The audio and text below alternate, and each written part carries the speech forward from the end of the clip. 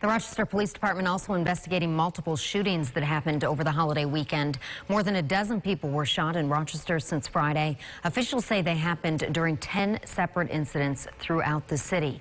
One person has been arrested in connection with a triple shooting on Post and Chilai Avenue early Sunday morning.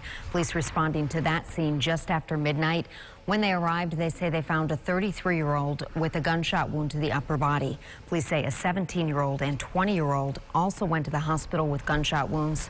34-year-old Shala Sherman is charged with 3 counts of criminal possession of a weapon and reckless endangerment. Investigators say Sherman was not the only person shooting, and more charges are expected. All 3 victims, we're told, are expected to be okay. Well, Rise Up Rochester provides support to homicide victims and their families.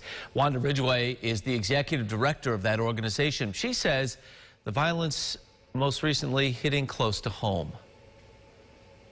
As we said over numerous times and years before, the community has to step up.